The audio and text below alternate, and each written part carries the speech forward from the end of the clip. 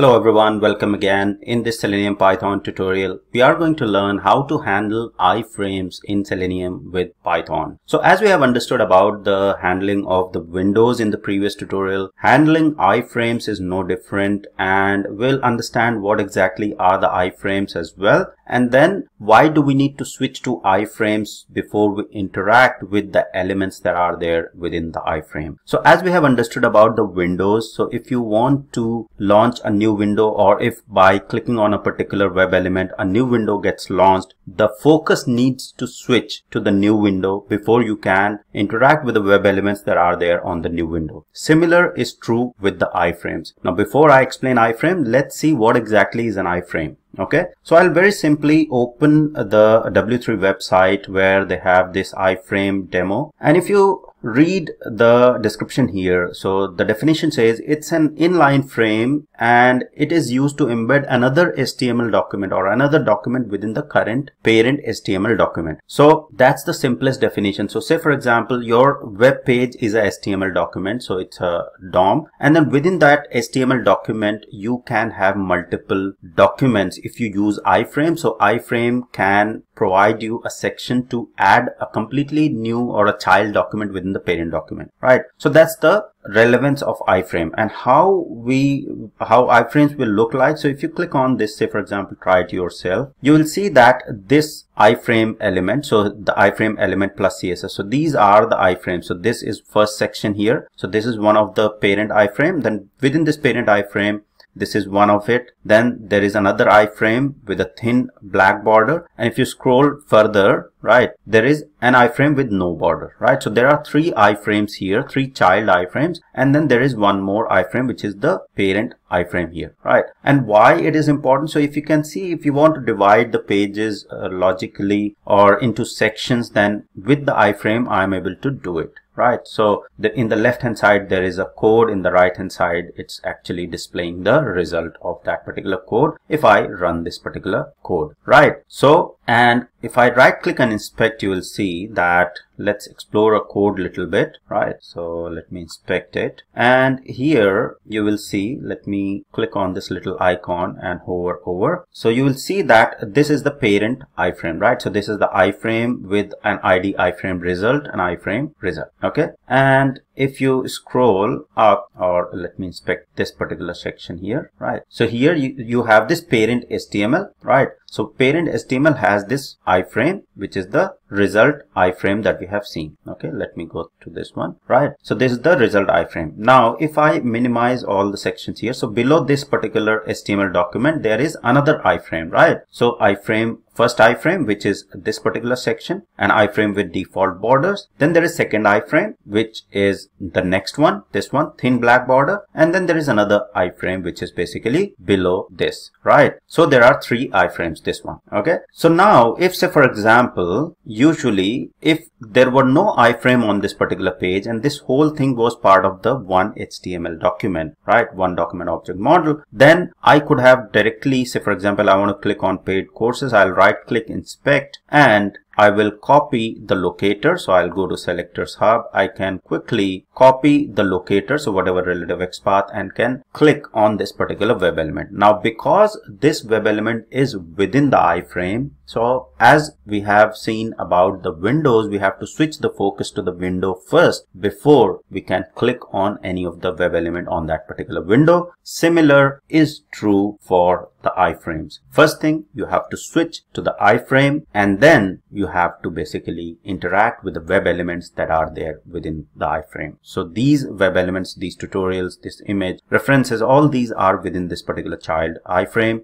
So we have to first come or focus to this particular iframe, and then it will be able to click. Okay, so let me go to PyCharm and I will copy all of these windows, the multiple window handling code, and I'll create a new Python file and I'll name it as demo iframes. Paste everything here, remove all of the code because we'll be writing the new code. We'll just keep the important stuff that we'll be using. Okay, so we are working with the W3 website. So let me get the link of this particular page.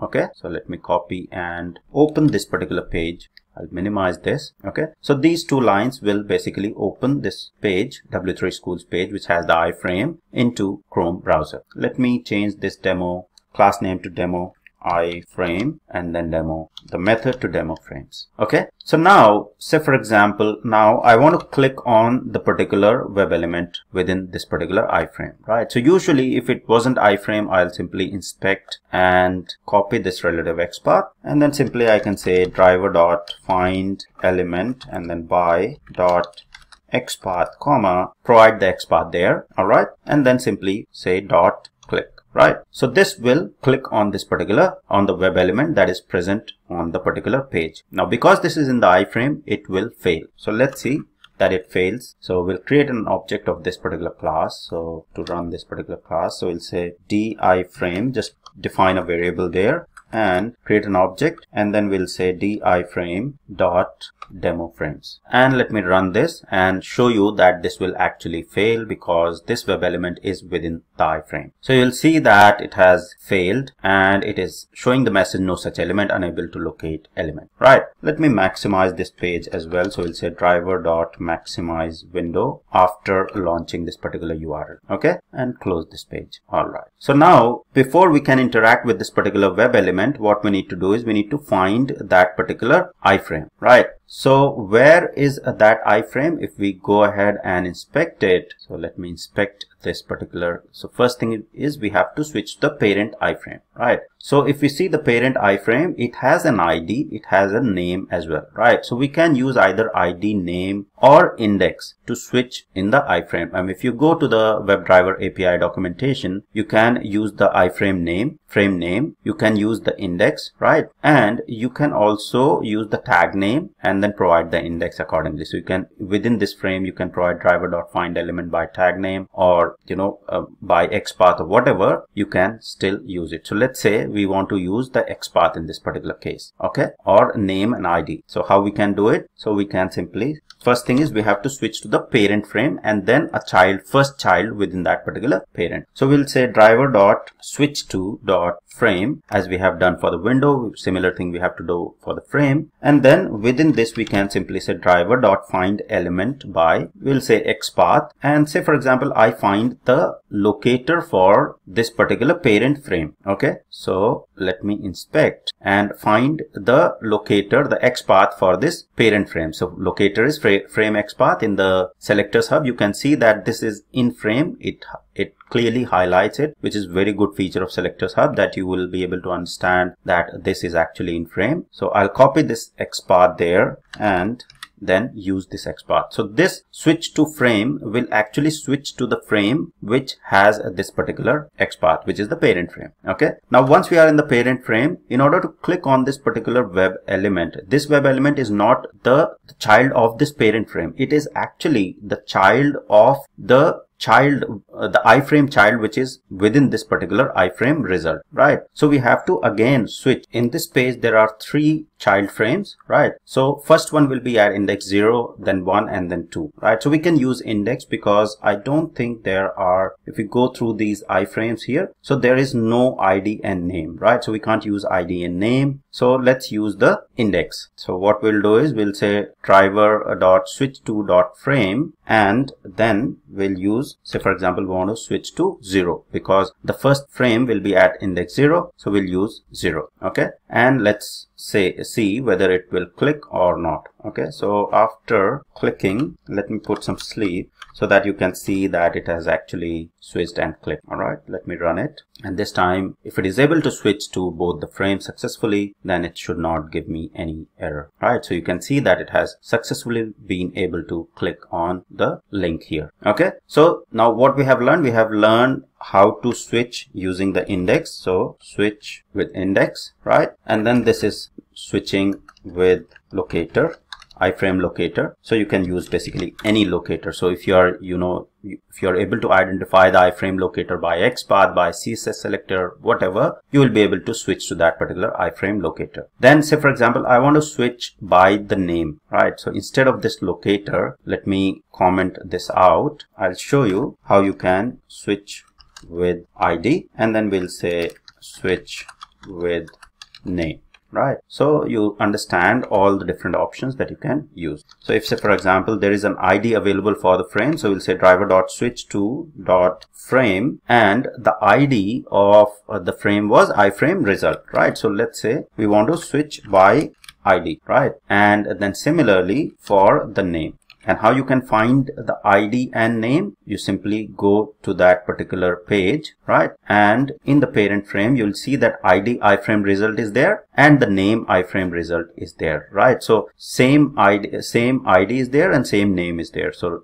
the ID value and the name value is same. So you can copy the ID value or the name value and you can use ID or name to switch. So let's first switch by the name. I'll comment out the ID and see if everything works as expected, and then we'll understand or run with the name. So it should open the page, maximize the page, and then this time should switch by the ID, and you can see it has clicked on paid courses and closed, right? So this is how you will switch by ID. Now say for example I want to switch by name, switch to frame by the frame name, then I can simply provide the name in this frame and run it. So it should work exactly the same way as it has worked for the ID or for the other locators. It will open, maximize the page, and click on paid courses, right? So this is as simple as it is handling the windows, and you can easily work out the switching between the frames. The key thing is basically to understand how many iframes are there and what is the logical structuring of the frames within the page, right? So if you understand that, say for example you missed this particular parent frame and you directly wanted to switch to this frame, then you will definitely get error, right? So understanding that logical structuring, how things are structured within the frame, then within the page, how many frames are there and how they are structured, you will be very easily be able to handle frames within Selenium Python. And we have understood about, let me uncomment all these lines so that I can explain you clearly. So we have understood about switching with iframe locator. So here I have used the iframe locator XPath. You can use any other locator similar to what we use to find the web elements by the ID, by the frame, or by the frame index, right? So this is how you will be handling, or you will be able to handle the iframes within Selenium Python using different switching techniques to handle iframe. All right, so I'll put this code in,